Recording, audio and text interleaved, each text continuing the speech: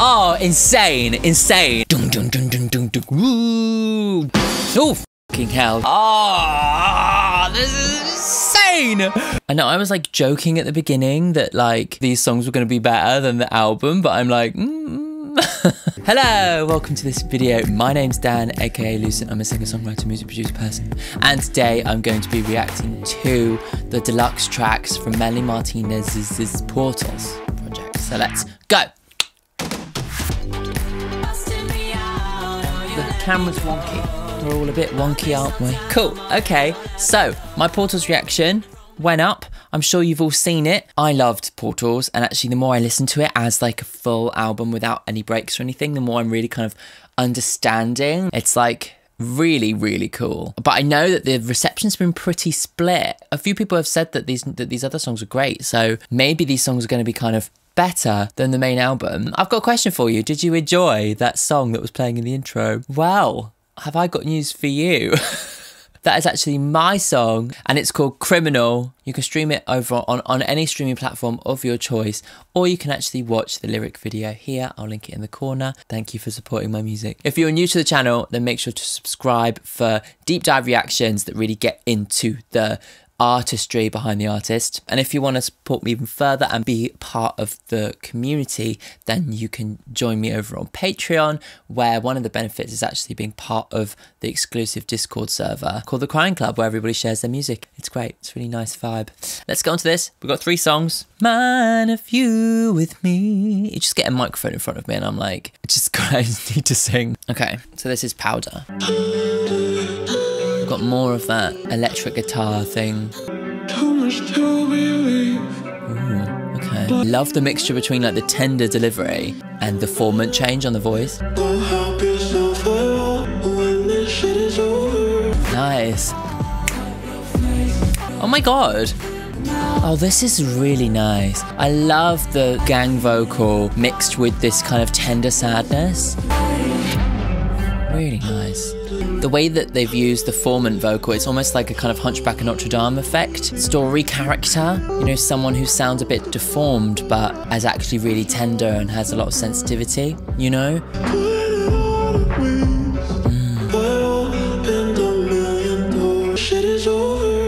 Wow.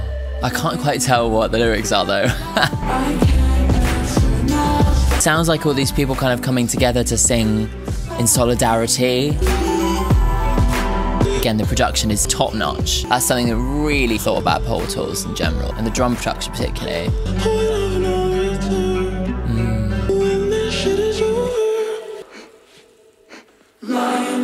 Nice. Oh, I really like this song. As a standalone song, it's just really nicely written. I just love it.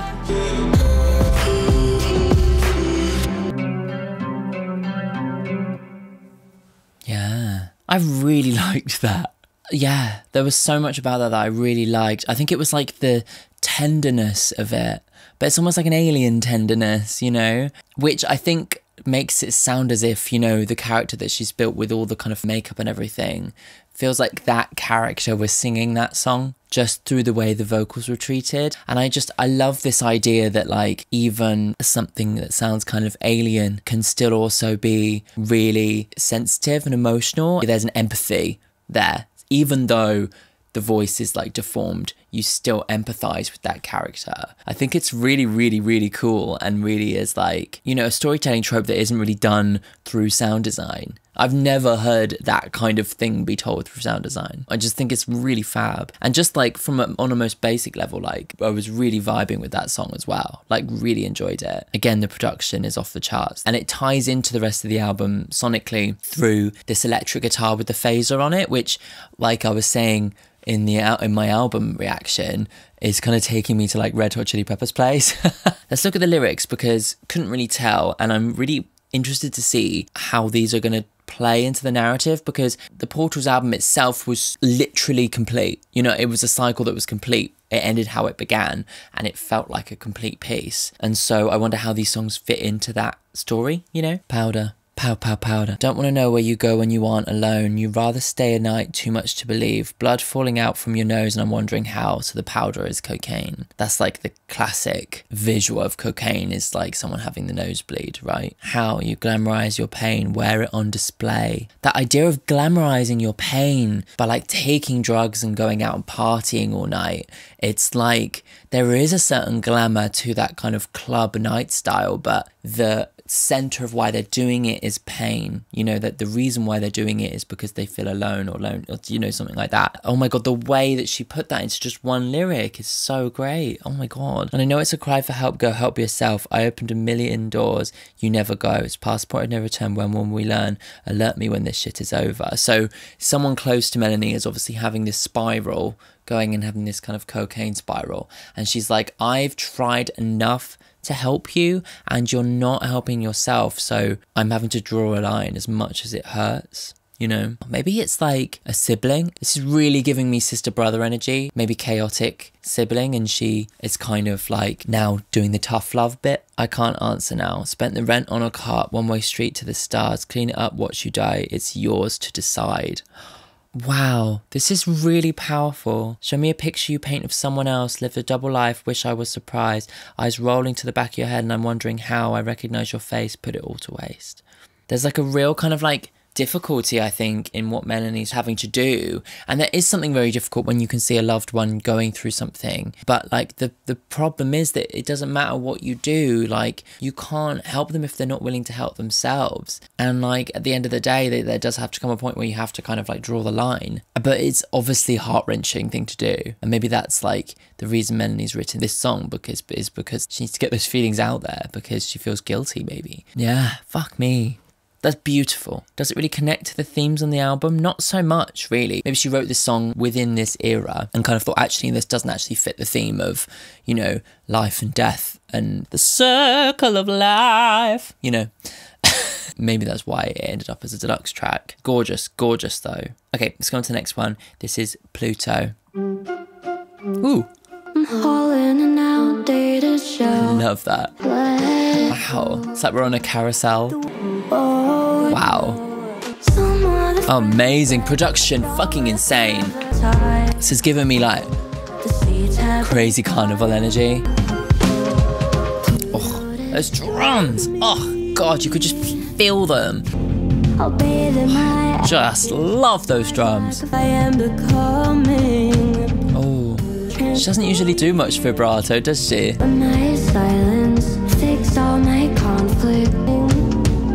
Wow. This is so brilliantly written. The way her vocal performance sits in the middle, really grounding this kind of like slightly demented energy, is really good.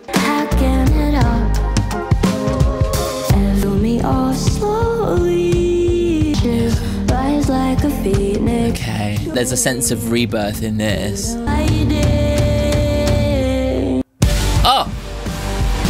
Oh my god. Oh, insane. Insane. It's insane. It's so good. Oh. Oh.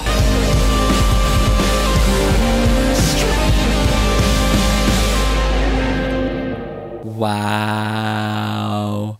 I know I was like joking at the beginning that like these songs were going to be better than the album, but I'm like, I don't want to detract from what Portals was, because as an album concept, it was so astonishing. But I do think that if there was a weakness, it's that actually maybe individually the songs don't feel as strong. Whereas these two so far very much feel that way, you know. Fuck.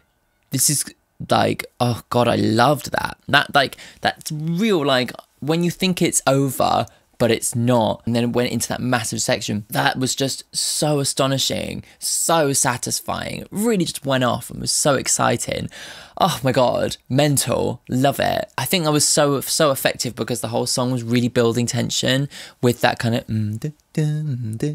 waltzing you off. But like the way in which like the drum production, that gorgeous drum production, really built up the tension alongside those things, meant that when we then had that kind of kick-off moment, it was just ultra satisfying.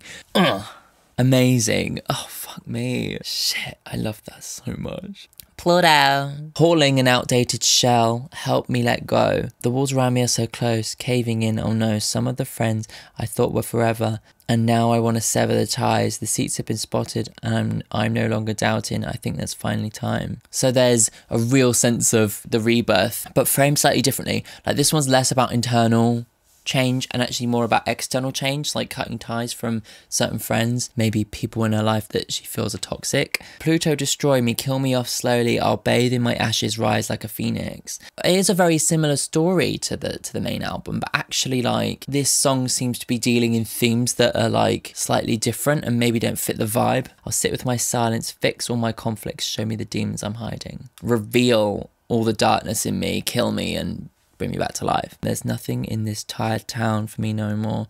What once was home is hell I can't manage, so send me to packing it up. Everything's blurry, I don't want to worry, the pain from this growing is rough. Okay, so she's returned home and she's really struggling with the fact that she doesn't feel like she fits in her hometown anymore. It just feels like too much. I think like I really am interested in her fascination with this idea of like the journey from childhood into adulthood becoming almost like a death and rebirth. Like I was found like whenever I went to new places, like when I went to uni or when I moved to Japan or when I went traveling or whatever, it was a chance for me to like start afresh, you know, have my hair different, you know, kind of try on a different person for a while. And I think that's kind of what we all do when we grow up, is like, especially in our 20s, we go through all this experience where we do kind of kill our old selves.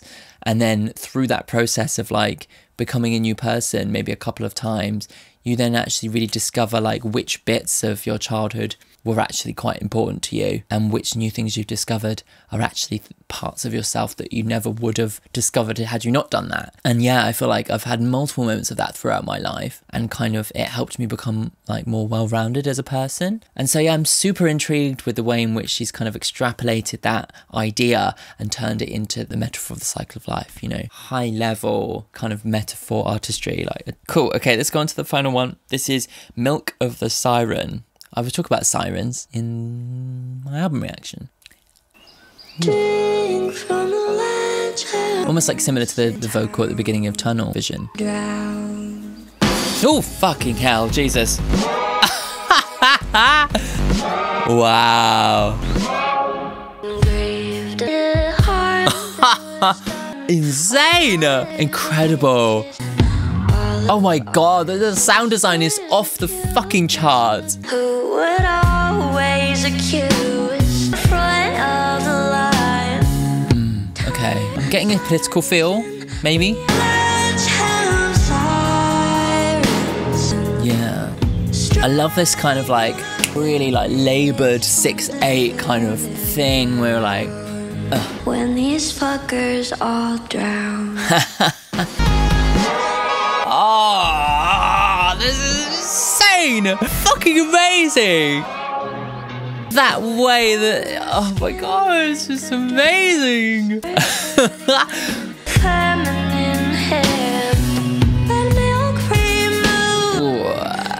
I'm just, oh my god, the sound design, I'm just so astonished.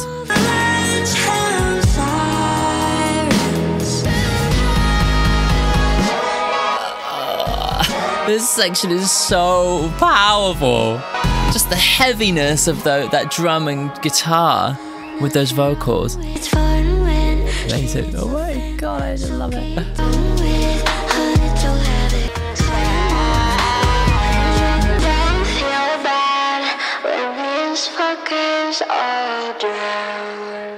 Fucking hell. Oh my god. I saw somebody online hinting that maybe Florence and the Machine might do like a version of that, which would be incredible. That was just like astonishing. Absolutely astonishing. I adored that. The sound design in that was just out of this fucking world and kept you on your toes. Like that like bit where it built up into that section, the section with the dun dun dun dun dun dun woo dun dun dun dun. So powerful, but also keeps you on your toes because it's like so unexpected. It goes dun dun dun dun dun dun, and then all the drums and guitar are gone, and it's just the chorus of vocals. It's so cool. And like, and then that last chorus of vocals goes, oh, and it gets like filtered away. And then the time when it comes around next, it doesn't get filtered away. It just kind of goes like this. It's, oh my God, fucking insane. I'm obsessed. It's so good. It's so good. And it's like, as much as the main album I found exciting, like this is like, these 3 songs particularly are just next level. They're absolutely next level. How bizarre that they didn't end up featuring on the main album. But I guess, I mean, I understand it artistically, but it's just like, they're so good though. You know, could you have worked them in? Maybe changed a few lyrics?